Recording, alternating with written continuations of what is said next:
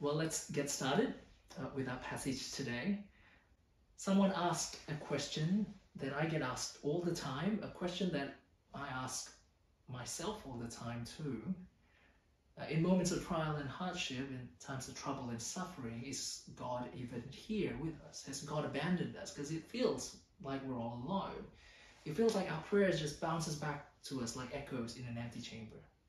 When we ask that question, of course, our friends will quickly confirm, yes, God is with us. We just have to trust Him even when we can't see Him. Well, today I want to tell you that He's actually more than just present with us in times of trouble. He's more than that. So let's pray before we begin. Father, please be with us now. Work in us through the power of your Spirit. For the sake of Jesus Christ, we pray. Amen. If you remember from last week how easily the church in Corinth put up or tolerate the foolish boastings of the false teachers, well, to make this point, Paul did a little boasting himself, but he hates it so much because he knows it's foolish. So in a sarcastic or ironic way, he said, for example, in chapter 11, verse 1, I hope you will put up with me a little foolishness. Yes, please put up with me. Or in verse 17 of chapter 11, I'm not talking as the Lord would, but as a fool, he said. Or verse 18, since many are boasting in the way the world does, I too will boast. Or in verse 23, he said, I am out of my mind to talk like this. He keeps going on because he's making a point here. And remember, he's being ironic, he's being sarcastic. He wants to make an important point. But before we get to that point, he's going to do a bit more of this foolish boasting. And this time, with regards to visions and revelations. And so that brings us to our passage today. Chapter 12, verse 1. I must go on boasting. Although there is nothing to be gained, I will go on to visions and revelations from the Lord. Although there is nothing to be gained. Can you hear how exasperated he is? It's like he's saying, I can't believe I'm doing this. And then he starts talking about someone else. Have a look at verse 2 to 4 with me. Verse 2, I know a man in Christ who 14 years ago was caught up to the third heaven. Now, that phrase, third heaven, is a reference to biblical cosmology in the first century. This distinction between the different levels of heaven is just a way to clarify what you mean when you say heaven, because that word can be a bit ambiguous. So in the first century, they have a concept of the first, second, and third heaven. The first heaven is just the atmosphere, what we call the sky. The second heaven is outer space, where the moon and stars and the sun is. The third heaven is the spiritual, not physical place where God dwells. And I stress that word spiritual there because it's not part of the physical universe. So you can't find it with a telescope, even if you try. When the Bible just says heaven, it can be ambiguous. It's quite a general word. So you can say the birds are flying in the heavens. We can also say at night we look to the heavens to see the stars. Or we can also say Jesus is now in heaven with God. Now the context clarifies for us in each of those sentences. But here, Paul wants to make it super clear. He is specifying what he's talking about. This man was caught up to the third heaven. He didn't fly to the clouds or journey to Mars. He was caught up to this spiritual, not physical or material, the spiritual place where God dwells. Also in verse 4, he repeats it again. He used a parallel word, paradise. He was caught up to the very presence of God. He went where God lives. He gets to go to God's house. Can you imagine the amazing glory and power and majesty he experienced there? It was an incredible vision and revelation, and similar to what happened to the Apostle John, I suppose. Now, John was told to record everything he saw and heard, and that's why we have the book of Revelation. But this man, he had things no one is permitted to tell. It was a private revelation, not to be shared with anyone else. Now, at this point, we're left wondering, who is this man? Who is he talking about? But as you read on, you sort of realize he's actually talking about himself in the third person. Because when you get to verse 7, he goes back to the first person. Now, why is he doing this? Why beat around the bush? Because he's trying to make a point. And that point is this, very simple. Visions and revelations are actually not worth boasting about, even when it's true. It's not a big deal. Now, if this has happened to the false teachers of Corinth, they would have been writing best-selling books about this. They would have milked it for all it's worth to puff themselves up. They would have started the church of Jesus Christ of the third heaven. They would have mentioned it every time they speak. They would be boasting about it at every opportunity. Oh, hey, thanks for inviting me to your home. Wow, this is a really sturdy door. It reminds me of the time I was caught up to the third heaven. Have I mentioned that to you? Oh, hey, bro, don't you just love the weather? It's so sunny these days. Hey, you know what's even brighter than the sun? Did I mention I was caught up to the third heaven? But Paul, he's different. He would rather boast about his weakness. Have a look at verse 5 with me. I will boast about a man like that, but I will not boast about myself, except about my weaknesses. Even if I should choose to boast, I would not be a fool, because I would be speaking the truth, but I refrain, so no one will think more of me than is warranted by what I do or say. See, he wants people to judge him by his conduct and his words, the way he lives his life, his actions, the message he preaches. That's how he wants to be judged. That's how he wants to be measured. It's like what Kevin said last week, right? The true apostle is to be judged by his words, his message, his actions. See, this is a really important point to get across. And it's not just what Paul thinks. It's not just his personal style. What he is doing here is consistent with what God is on about. Even God thinks that this is not worth boasting about. In fact, God took steps to ensure it. Now have a look with me at verse 7. Chapter 12, verse 7, to keep me from becoming conceited because of the surpassingly great revelations, there was given to me a thorn in my flesh, a messenger of Satan to torment me. To keep Paul from being conceited, to keep him from being puffed up and boastful, to keep him from thinking that this is what it's all about, he was given a thorn. Now, we don't know what it was, this thorn, but we know it's torment for him. It could have been an illness, it could have been a specific suffering that he had to endure, but whatever it was, God gave it to him to humble him. But also there's another goal here. We find out that goal because God said no to him. Have a look with me. Chapter 12, verse 8.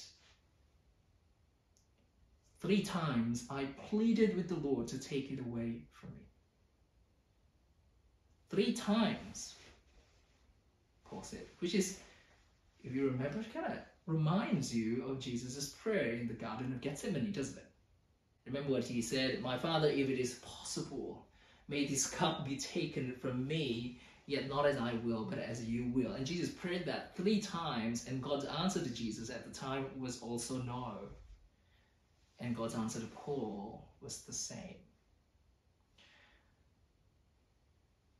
Friends, I wonder if God ever said no to you.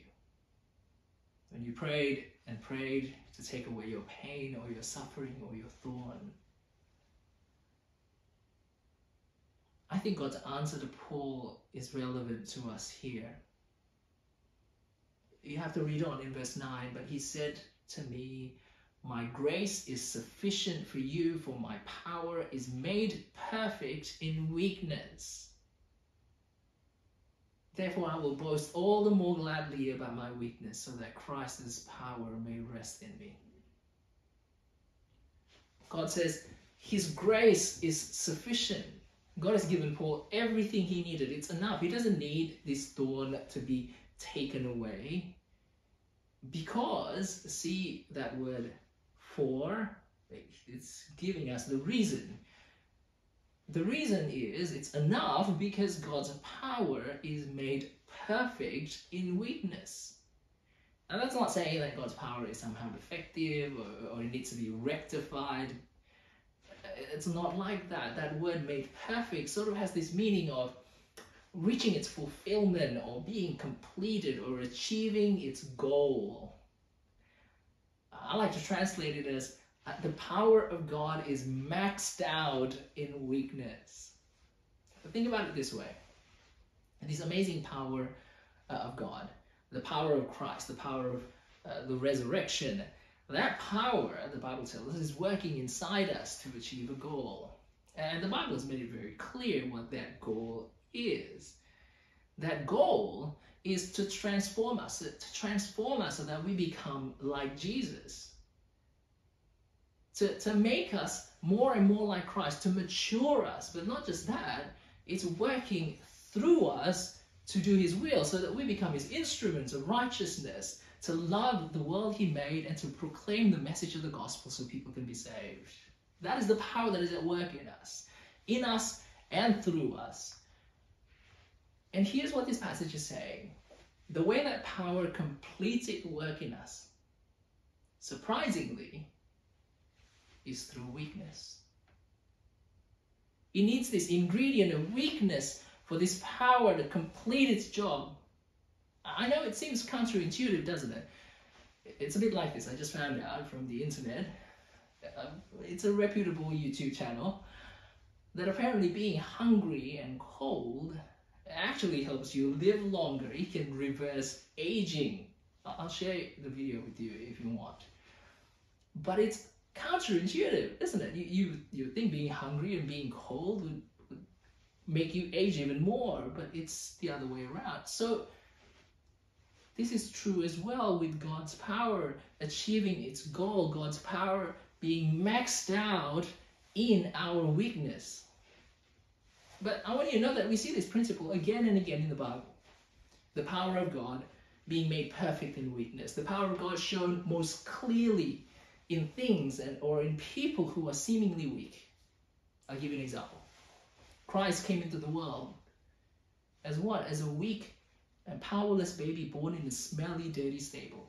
But right there is the hope of the world, the birth of the King of the universe. Christ, he went to the cross, the most agonizing and shameful death. But that was the power of God to save a dying world.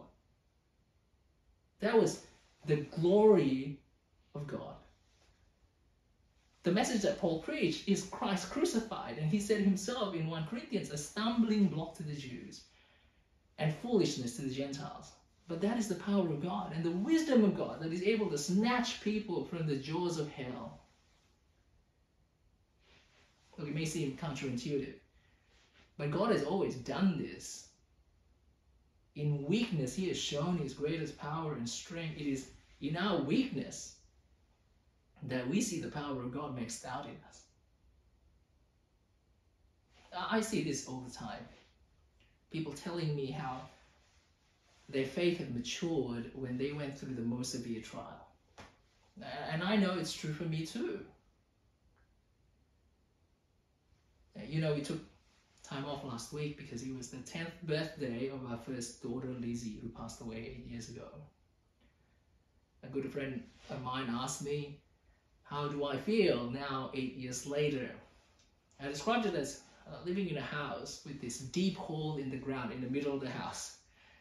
Like right in the middle of the kitchen, for example. And you can't fix it, you can't fill it up, it's just there, and over time you just kind of learn to live around it. You put things around it to make sure you don't fall in. It's just there. It's part of living in that house. It's just there waiting for the day of the resurrection, for that hole to be completely healed. See, to us, losing a child was the most severe trial that we've ever experienced. It's a thorn that tormented us, even still today. But the truth is, we saw the power of God maxed out through it. Through the tears and the doubts and the pains and the questions and the regret and the anger, God's power was shown most clearly.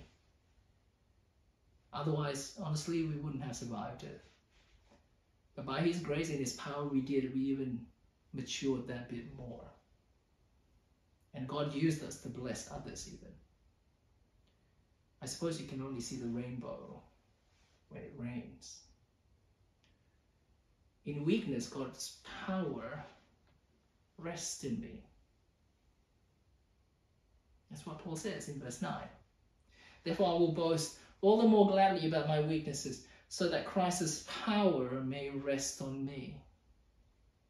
See, rather than boasting about being caught up in the third heaven, he boasts about his weakness. And you think Paul being caught up in the third heaven, the place where God dwells, that would be amazing, right? But you know what's more amazing? It's having Christ's power rest on Paul. See, that word rest is the word for taking up residence, to live, to dwell, to pitch a tent, to move in, really.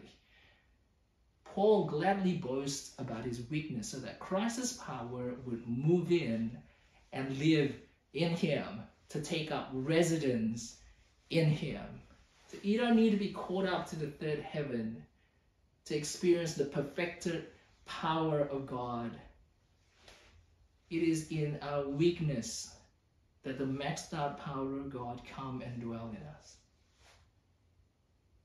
So to you who wonders today if God is present with you in your suffering or in your struggle or in your torment or in your thorn, the Bible does not just say he is present with you, he is there to comfort you, or he sees your tears, or he knows your fears. The Bible doesn't just say that. Here in this verse, it tells us more than that. It tells us that the power of Christ that is made perfect in weakness, the power of Christ that is maxed out, comes and pitches his tent in you.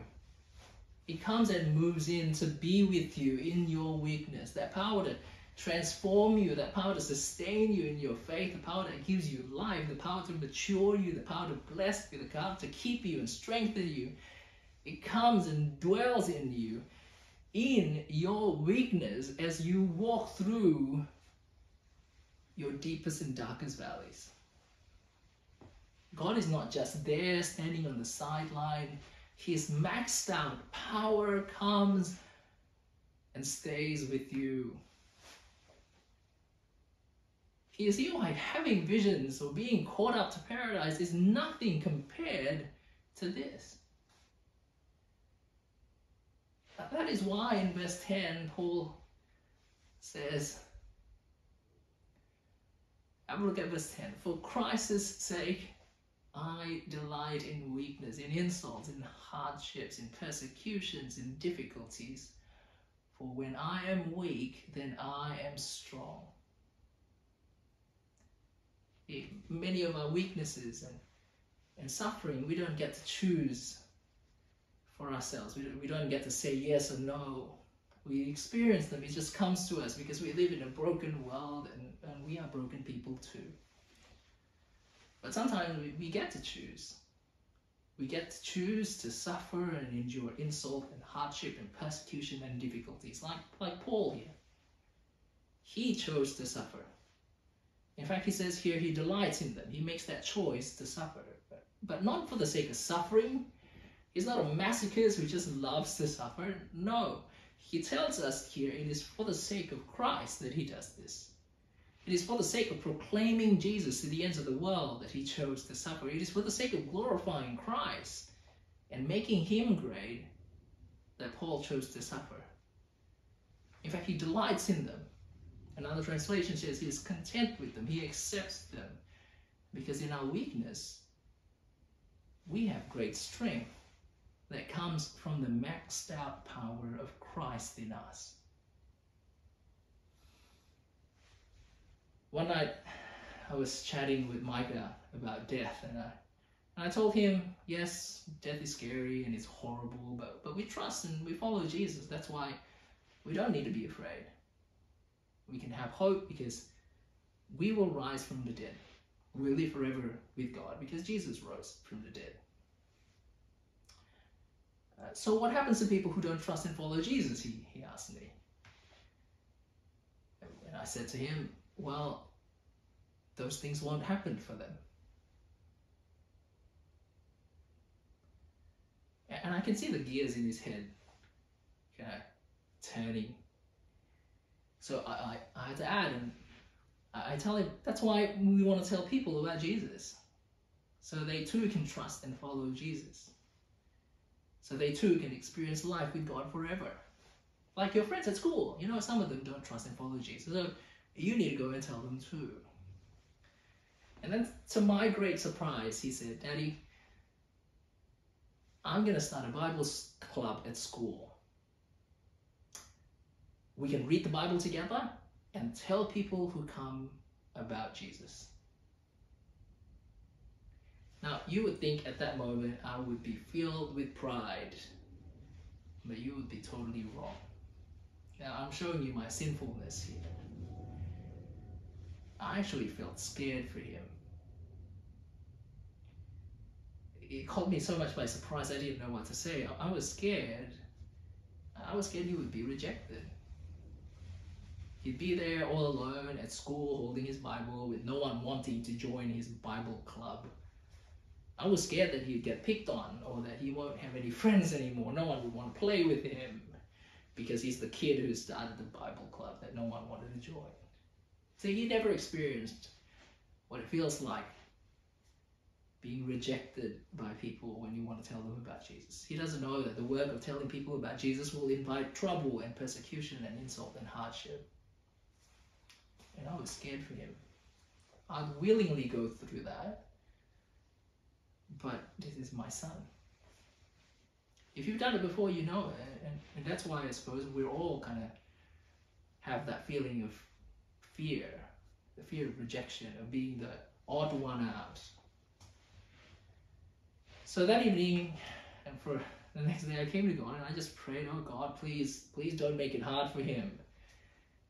And then I went through this passage to prepare for this sermon, and there it was in the last verse. Paul choosing, in fact delighting, being content, all that hardship, he chose to take them on because Christ's power is maxed out in all of that suffering. In fact, that maxed out power of Christ comes and lives in him. So no wonder Paul says it's okay that he would be content with them. Because in our weakness, God's strength is with us, and that makes us strong. And as I consider this, and I realize if I want the best for my son, there's nothing better than the maxed out power of Christ living in him, doing its work in him. So I let him choose to do this. I sent him off that morning with this book, this pretty awesome book, Everything a Child Should Know About God. And off he goes. Off he goes to start his Bible club.